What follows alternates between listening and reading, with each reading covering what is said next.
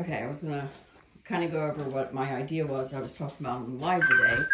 Earl's still hiding behind his drawer right there. So this drawer already had like a little bit of a natural groove out so he can get back there.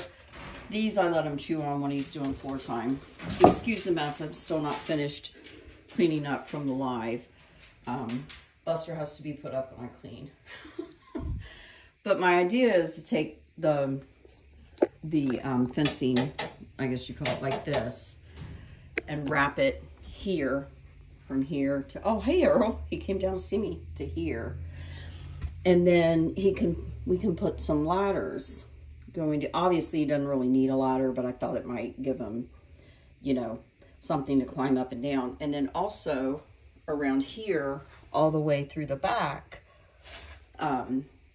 wrap it with the fencing and put a hole in this with another ladder so that he has like a third floor.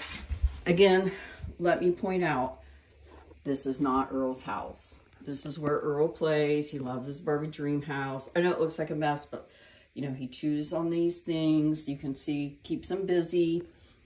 But I'm just wondering maybe if he had more, because he loves floor time.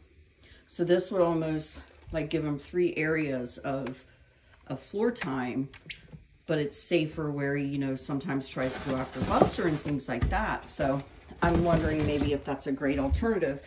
And we can also do it to, if it works well, we could do it to his stand in the kitchen as well. We could make a 2-level area for him there. So let me know what you guys think in the comments. Earl, say Merry Christmas. Bye, everybody. Say bye, Buster. Buster's not happy because I'm cleaning house.